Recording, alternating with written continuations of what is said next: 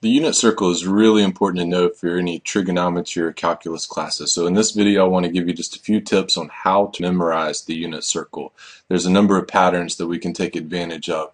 Now, when you're thinking about the unit circle, think about it in two separate parts.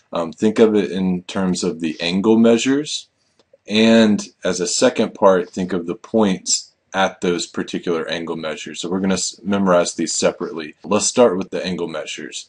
All right, to memorize the angles, remember that the full circle is, you could either say 360 degrees, or you can say it's 2 pi radians. Now we're going to more often than not use the radian notation. So this is 0 radians, and then the full complete circle, one full revolution, is 2 pi radians. So that's measured from the positive x-axis, and then as this angle fans out, you get larger and larger angles until you make one full revolution, which would be 2 pi. Right now, based off of that 2 pi number, we can start chopping the full circle up into smaller pieces. Halfway around would obviously be pi if the full revolution is 2 pi. And then half of that, or half of 180 being 90, you could take half of pi and get pi over 2. So that's this angle that points up the y-axis. If that's 0.5 pi or half of pi, and this is 1 pi, down here at the bottom of the y-axis you get 1.5 pi, or more oftenly called 3 pi over 2. 3 pi over 2, 3 halves pi. From there, we have to focus our attention on these middle angles. There's 3 in each of the 4 quadrants. There's a little pattern to those as well. Alright, so the pattern for the other angles, now just the denominators, we'll talk about the numerators in just a minute, but the pattern for the other denominators, they all have a 6, 4, 3 respectively in their denominators, and the pattern goes 6, 4, 3 as you move away from the x-axis. So 6, 4, 3 as you move from the x-axis vertically, and 6, 4, 3, and likewise 6, 4, 3, 6, 4, 3 in the lower 2 quadrants below the x-axis. So you see this pattern here, 6, 4, 3, 6, 4, 3. They're all 6 or 4 or 3. Alright, now what's the pattern for the numerators? Well, this varies quadrant to quadrant. Now here's the way I remember this. First of all the radian angles have pi. Let's remember that first of all. Now, so these patterns are going to be everything other than the pi that's written in the numerator. Right, in the first quadrant, all the numerators are 1 pi, 1 pi. So this would be like pi over 6, and then pi over 4, and then pi over 3, combining with what we know about the denominators in the last step. So notice this is just a pi. Now in the second quadrant, here's that first quadrant again. Now I'm just going to speed through these last 3 quadrants. In the second quadrant, notice how the numerator numbers are 1 less than the denominator. I'm not really going to get into the reason why, but just notice that it's 5 pi over 6, 3 pi over 4, and 2 pi over 3. Just remember that pattern. It's 1 less than whatever the denominator number is. All right, in the third quadrant, the numerator is 1 more than the denominator. 7 pi over 6, 5 pi over 4, 4 pi over 3. So just remembering these big generic patterns can help you think about which of the 4 quadrants it's in. Now the last one, the fourth quadrant, is probably the most unusual one. People have different ways of remembering this pattern. Here's how I remember it, but this is not the only way for the fourth quadrant. I remember that the numerator is twice the denominator minus 1. So it's 5 pi over 3 because 2 times 3 is 6, and 6 minus 1 makes 5. And then 7 is 1 less than 8, and 11 is 1 less than 2. Now for this one I will give you the reason behind it. See, we have to remember that this is 2 pi as 1 full revolution, and like 11 pi over 6, for instance, that's pi over 6. That's this angle right here, this angle measure subtracted away from 2 pi. So if you have 12 pi over 6, that's 2 pi, then you subtract pi over 6, it leaves you with, well, 11 pi over 6. And in a similar way, you would get 7 pi over 4, that's pi over 4 less than 8 pi over 4, that's 2 pi. and 5 pi over 3, which is pi over 3 less than 2 pi. Okay, and that's it. And so here's a completed unit circle, and sure enough, you take a quick look at it, and all these are great. Just take a look at all the radian angles, and we have all of them memorized. So we are halfway done with the unit circle. We remember those simple patterns right there. Now we turn our attention to the actual points at each radian measure. Now for this, let's take a look back at the picture and look at all the possible XY values, not even where they go or anything like that. What's the XY values that we get? Well, if you scroll back up, you see they're all the same. They're all just in a finite list of numbers. You have, I'm just highlight a few that I see. I see a 0, I see a half, I see a root 2 over 2, I see a root 3 over 2, and I see a 1. And that's about it. Some have different sign, plus or minus, but that's basically it. So it's really just these 5 numbers. And the x's and the y's, just because of symmetry, both achieve those numbers. Okay, so the x list and the y list are those numbers. Now we just have to remember which of these numbers goes with which angle, and there's some nice patterns here. Let's start with the axes. The axes are the easiest. If you're up or down or left or right on the x or y axis, it's going to be 0, 1 or 1, 0. It'll be one of those on the x-axis. Just use your common sense for this one. If you're out the x-axis, it would have to be 1, 0 to the right and negative 1, 0 to the left. That's just common sense. And 0, 1 versus 0, negative 1 on the y-axis. Those are super easy. Now, 45-degree type angles. When I say 45-degree type angles, I'm referring to the angles that are either 45 degrees or some mirror image of 45 degrees in either of the 4 quadrants. If you look at these, I'll highlight these in yellow.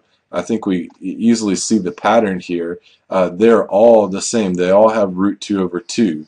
Now, some of them have a difference of sign, but that's simply due to the quadrant that they're in. So the 45-degree type angles always have root 2 over 2 and nothing else. No zeros, no ones, no 1/2s, no root 3 over 2s, period. Okay. Now my last tip for remembering the point is don't worry about the signs at first, the plus or minus. Just try to remember what the numerical values are. And then when you're at the end and you're about to write down what that answer is, then consider the sign based off of what quadrant it's in. The first quadrant, if you take a look back at the chart here, notice that every point's x and y values are positive. We know that simply because it's in the first quadrant. In the first quadrant, every point's x and y coordinate are positive. And likewise in the second, it's negatives then positives. Third quadrant, negatives and negatives. Fourth quadrant, positives then negatives. So there's that same pattern that we can just figure out at the end after already considering what the numerical values would be. Now probably the trickiest of all is the last ones we're going to consider. That's the XY points for the angles between the axes and the ones not the 45-degree type angles. So here's how I remember these. Looking at our list of 5 numbers of what these could be, let's knock out a few that we've already talked about. We've talked about 0, we've talked about 1, we talked about the root 2 over 2. Those are the 45-degree angles. So you get these 2 numbers left over. And it'll either be a half comma root 3 over 2 or root 3 over 2 comma 1/2. It has to be one of the two. Now here's how I remember which is which. A half as a decimal is 0.5, obviously. That's going to be a small number. Specifically in relation to root 3 over 2, if you computed that decimal in the calculator, you would realize that it's bigger than 0.5. So just for namesake, we're going to call a half small. We're going to call root 3 over 2 big. Now, when you think about a particular angle, let's take pi over 3 for instance, pi over 3. When you look at its x-coordinate and y-coordinate, if you kind of thought of this as a box, is this taller than it is wide or wider than it is tall? Is this y value larger than its x, or is the x larger than the y? Obviously, for pi over 3, then the y is large and the x is small. Well, that's what will reveal which order these points will be listed in. If the x is small, then the x would be a half, and if the y value is big, it'll be root 3 over 2. Okay, so that's how we think about the order of those two remaining points. Now pi over 6, on the other hand, I'll do this in green, it has a large x and a small y. So the big x, that would be root 3 over 2, and small y will be a half. And again, if you were in the second, third, or fourth quadrant, you would use the same concept, but you would just have to consider the sign as well at the same time. So let me just, I'm going to fill this out for you. I'm going to do this kind of quickly. I'm going to write some and pause the video periodically so I can skip through and write these quickly. Okay, so here's the angles. Just real quick run through. We have 0, 2 pi, then we have pi is half of that, and then pi over 2 is half of that, and 3 pi over 2 is 3/4 of the way around. Then we have the patterns of our denominator 6, 4, 3 that we talked about in all four quadrants. The first quadrant numerators are all 1 pi. The second quadrant's numerators are 1 less than the denominator. 5, 3, and 2 is 1 less than 6, 4, and 3. Third quadrant, all the numerators are 1 more than the denominator. And the fourth quadrant was the weird one that had the numerator 1 less than twice the denominator. So 5 pi over 3, 7 pi over 4, 11 pi over 6.